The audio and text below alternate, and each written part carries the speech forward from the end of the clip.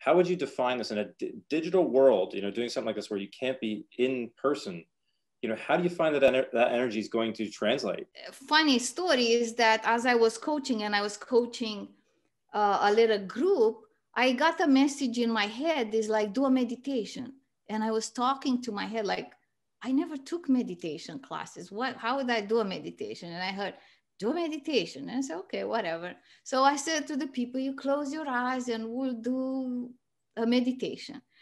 And after the 5-10 minutes, whatever I did, people say, I felt that down my spine and I felt that. And people started to shift. And I say, okay, cool, this meditation thing works. Next day I have, because I have clients all over the world, right? So I had a client in Russia and I heard again in my head, do a meditation. And I was saying to the voice in my head, so you're going to tell me that my energy is going to go all the way to Russia, is going to somehow magically affect this person and it's going to come back to me. Would you know it works.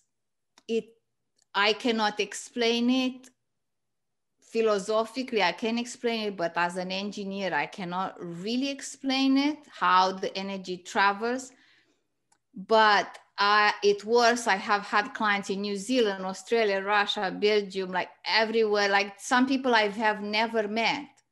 And so I do those calls because I have the Entrepreneur Enlightenment Academy where people work with me for 1 year. So they have like every month they have 2 calls. So I do this with a group. And when I get into the group, people have questions, but I say, I'm feeling that.